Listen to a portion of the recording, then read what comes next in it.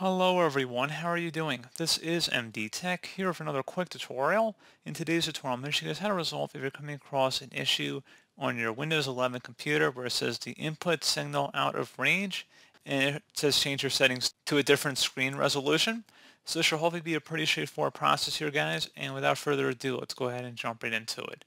So we are going to start off by opening up the search menu, and you want to type in settings. Best result should come back with settings. Go ahead and open that up.